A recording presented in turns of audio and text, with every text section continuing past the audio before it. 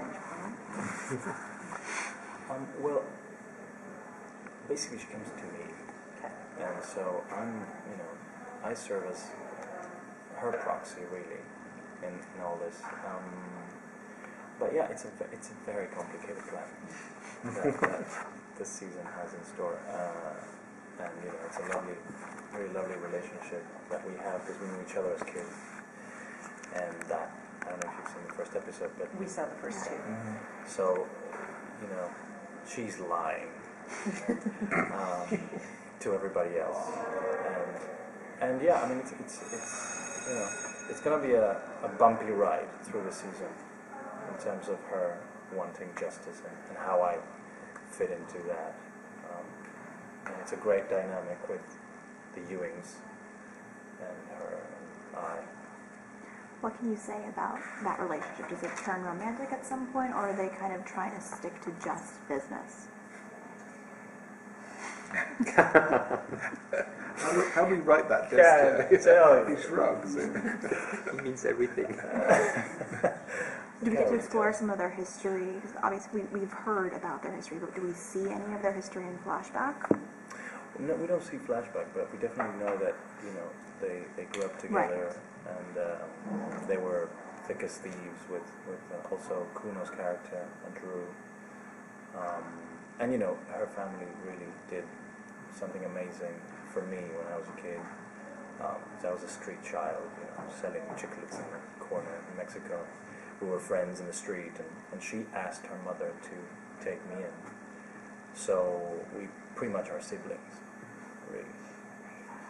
And once they left Mexico and went to live in Dallas, I stayed, and I kind of grew up to be, quite savvy, streetwise and money-wise, and so that's how I made my money, and then became quite rich. So, a lot of these characters, you mentioned that she's lying, a lot of them are very dislikable, but we still really like them. Why is that? Why are we attracted to these quite villainous people? Because they're so interesting. They don't just have one face. Yes. They have many faces, and that for an audience is kind of like a car crash that you want to happen. Because it's not going to end up well. And Nicolas has a lot of that. Like, the character himself is very, I wouldn't even say two-faced. He's like 10-faced. He has a lot of faces for different situations, and that comes from being maybe street savvy and having grown up in the streets, and he's very quick. He's almost like a gambler, and that serves him very, very well. Yes. It gets darker. It starts kind of fun, and it gets darker through the season. But yeah, it's really fun to play because I'm never the same person with different characters. Good. I'm given thanks to Cynthia, who's a genius. I'm given the chance to be an actor.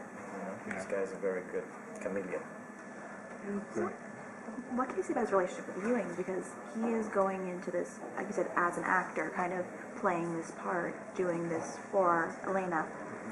But he also he could be destroying these people's lives as he's getting to know them. Does he have any regrets? Does he have any second thoughts about what he's doing? No. He's just blindly loyal to her. Yeah, there's, there's, he may look like he cares, but there's, I think Elena is most important at this moment. And, as the season unravels, there will be other factors thrown in there. But no, his relationship with the Ewings is tense. Does he ever worry? Elena's she's a good person with a pretty good moral compass, and she's kind of moving away from who her core person is with this plot. Mm-hmm. Does he ever worry that she's going to lose herself? Or is that something he's not really concerned with? That's a good question, actually. Because she goes through a lot, and it's true. She kind of veers off what we're used to seeing her as.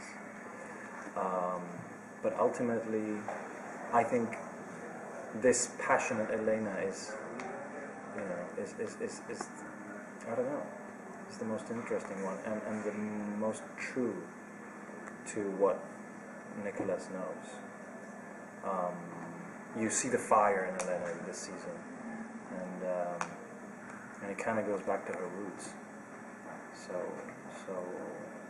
no, I don't think he worries about that. I mean, yes, there's an element of kind of moving the pieces and doing a chess game, and the whole what's going to happen here. But yeah, it's just, I don't know. He goes with the flow. There's a lot of twists and turns, and going back to him being a chameleon, it's about making the best move, because things will change, you know. There's a plan, but then the plans fall apart, so it's kind of like knowing where to take it. And speaking of